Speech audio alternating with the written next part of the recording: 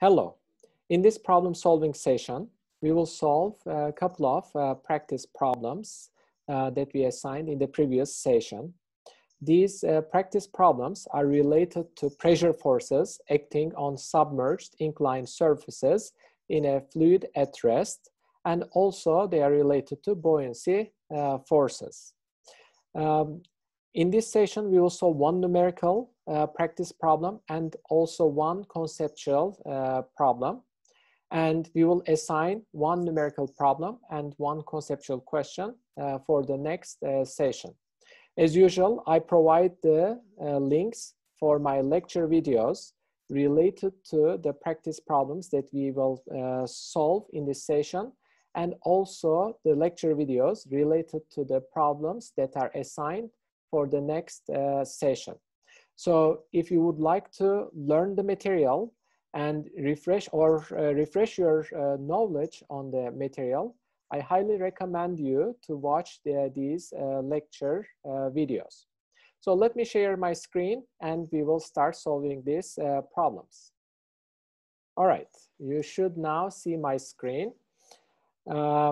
Here, in this problem, we have a rectangular gate, as you can see here in the schematic.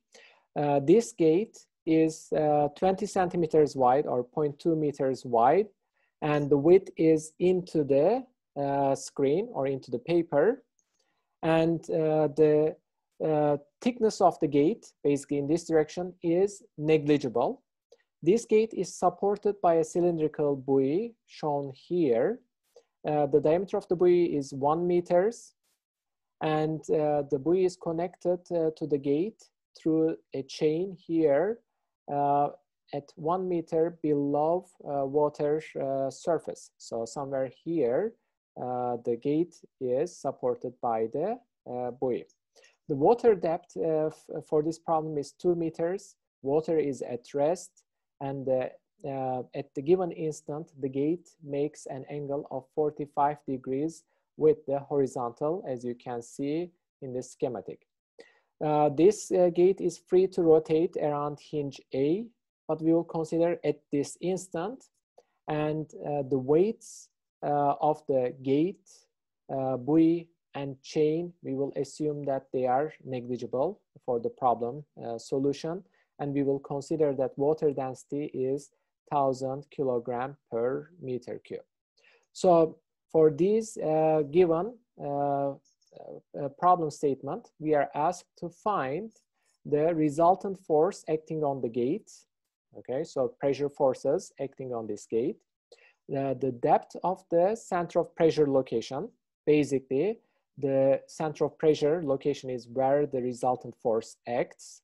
And in part C, we are asked to find the submergence depth, L, for the buoy. So let's start solving this problem. All right, so I placed the problem schematic on the right corner of this slide for your convenience. Here, I defined Y and H coordinates.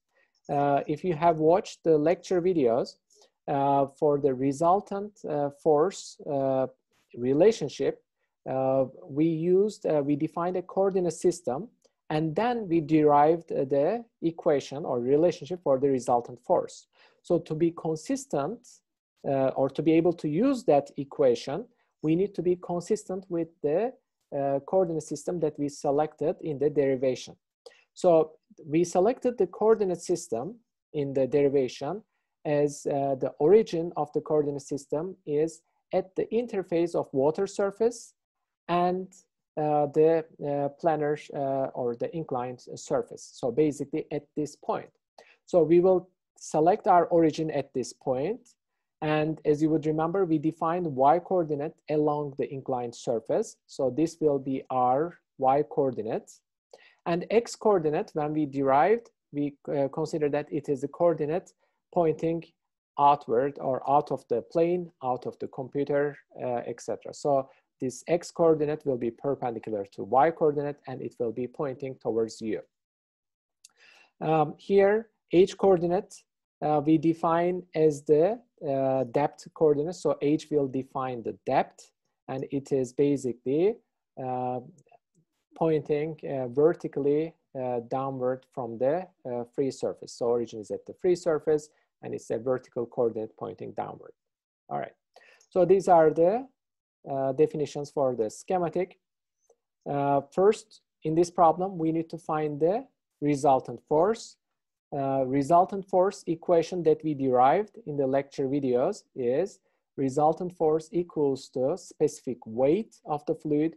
Here our fluid is water, so specific weight of water times centroid, the depth of the centroid, HC, centroid of the inclined surface, and A is the area of the surface.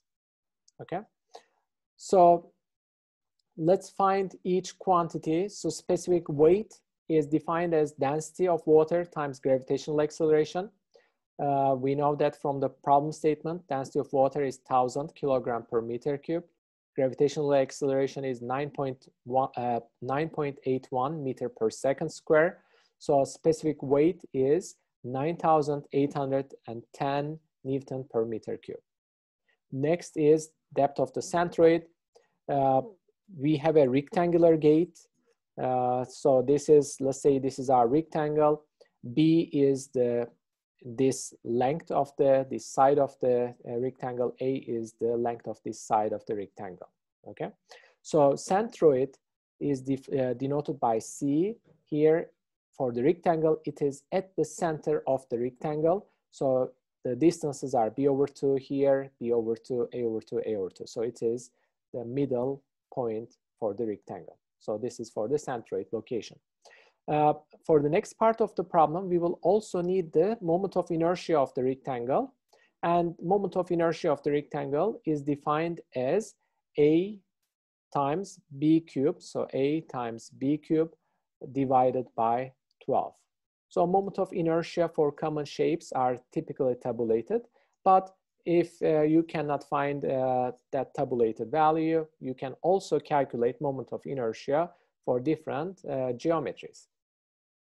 So centroid location is then at the center of this rectangle. Here, our rectangle is effectively from y equals to 0 at this point to the hinge. So centroid is the middle point because 2 meters is the water depth, 1 meter is at this point. So the middle point is this location.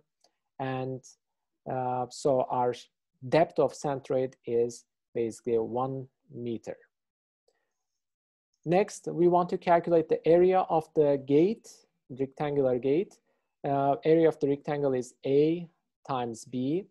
In this case, we have width of the gate as 0.2 meters into the board, into the computer screen. So 0.2 is A, and then we need the distance B, which is from y equals to 0 all the way to the hinge, will give us the length B. So we know that depth of water is 2 meters. So, and we know that the angle of inclination is 45 degrees. So 2 meters is this vertical distance. And from trigonometry, we can calculate that the distance from y equals to 0 to the hinge A is 2 divided by sine 45 degrees.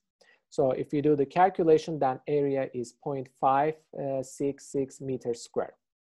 Then we can easily calculate the resultant force, which is specific weight times 9,810, which is specific weight value, times the depth of centroid, which is 1 meters, times area of the gate, which is 0.566 meters square, and this is equal to 5,549 Newton.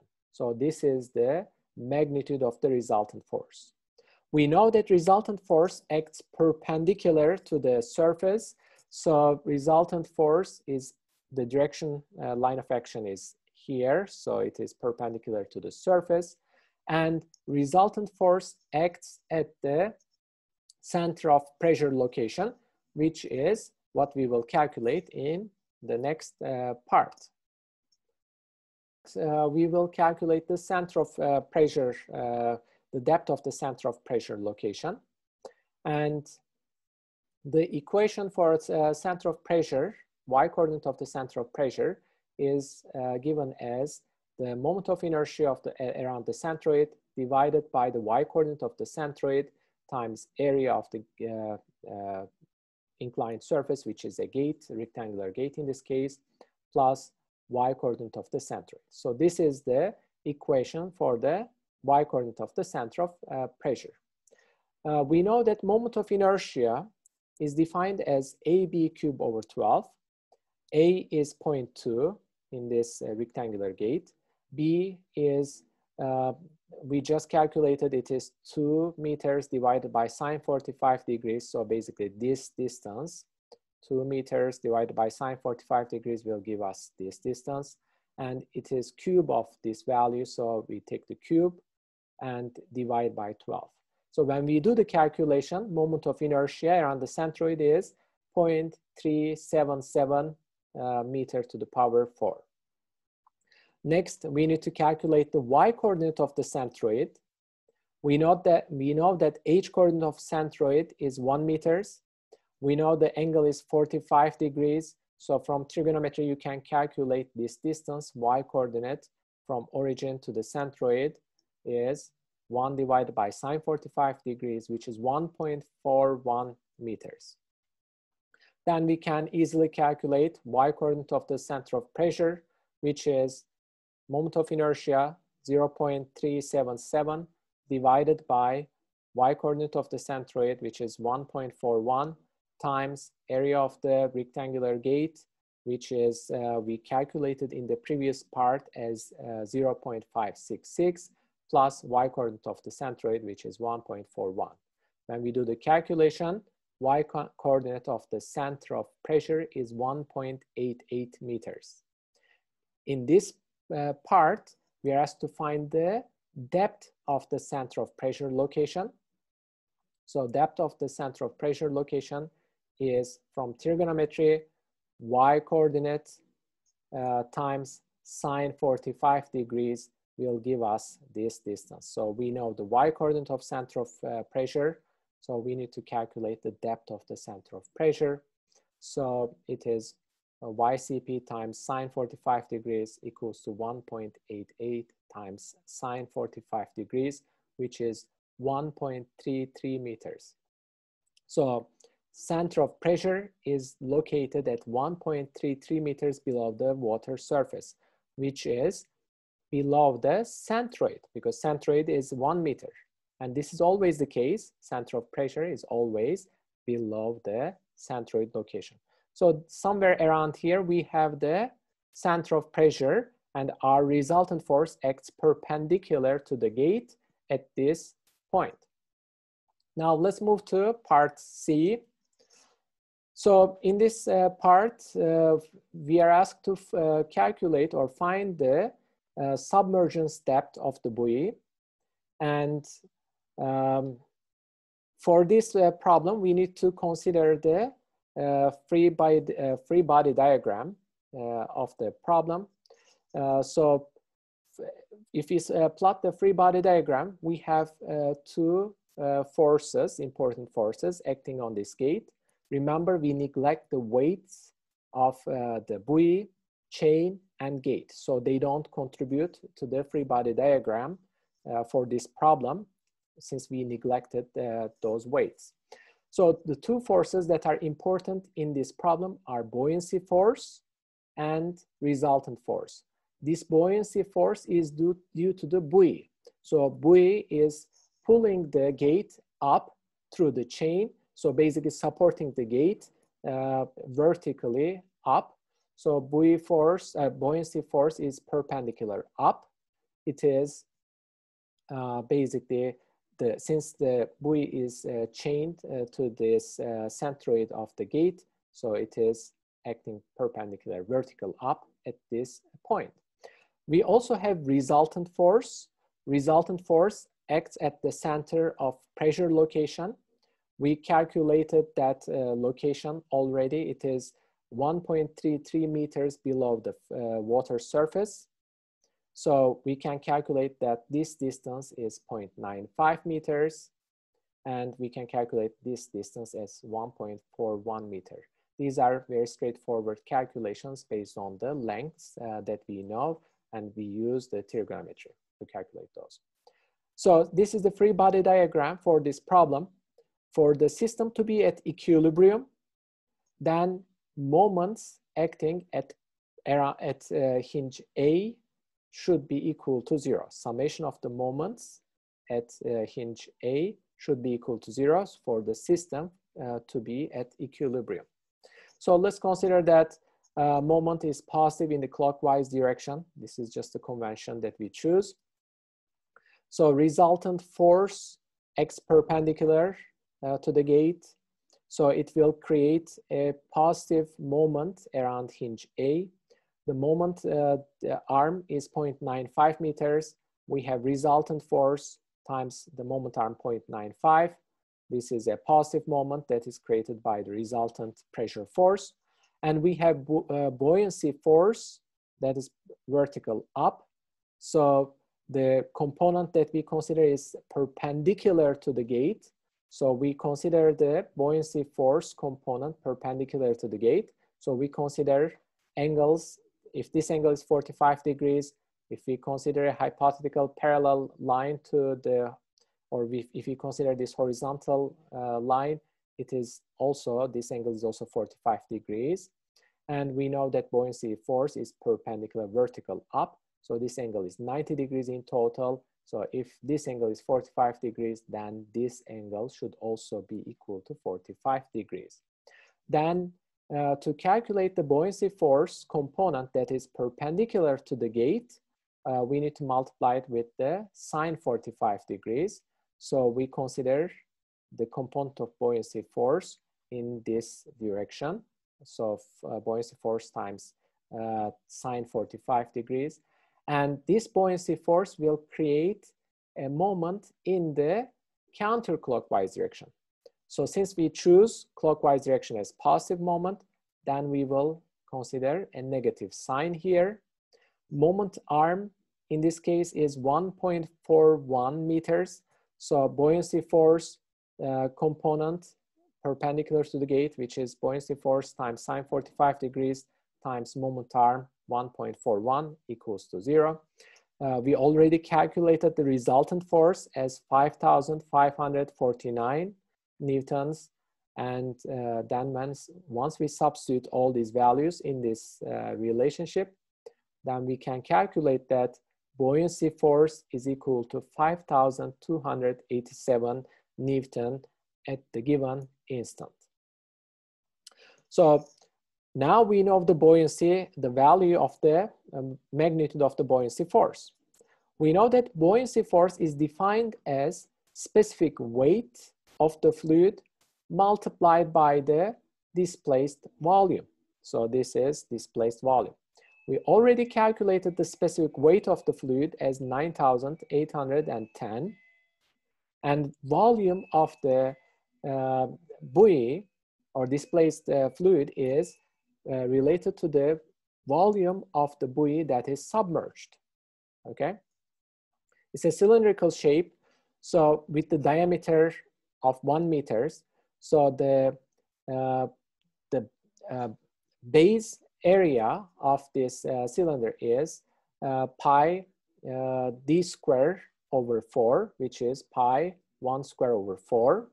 So this is the area, and L is the submergence depth. This will give us the total volume of the buoy that is submerged, and this buoyancy force should be equal to 5,287 Newton to achieve this equilibrium configuration at this given instant.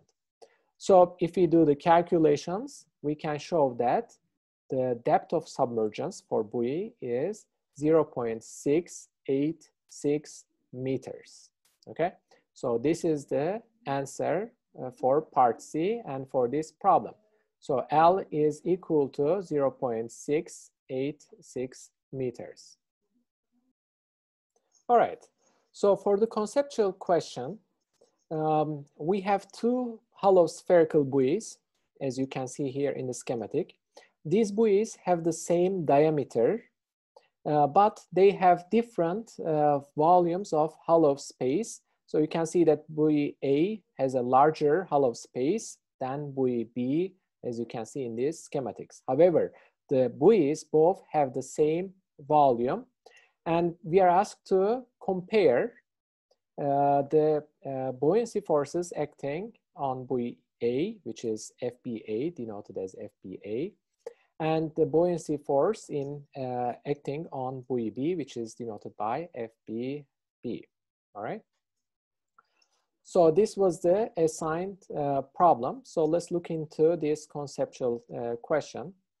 We know that buoyancy force is specific weight of the fluid times volume displaced. Right? So this is the definition. Now, since both of the buoys displaces the same volume of fluid, they are both submerged. They have the same volume, although buoy A has a larger hollow space, it doesn't matter because the volume of fluid displaced by these two different buoys are the same, since they have the same volume, and the fluid that they are in has the same specific weight. Then buoyancy forces acting on buoy A and buoy B are equal to each other, although they have different hollow spaces. All right. So now let's look at the problems assigned for the next session. Here in this problem, we are given with a velocity field, which is defined as velocity field. Velocity is equal to xi vector plus xy plus 1 j vector meter per second. And we are asked to find the streamline equation. And also we are asked to plot the streamline that passes through the origin for this velocity field. And for the assigned conceptual problem, candle smoke represents an example of which of the following flow lines?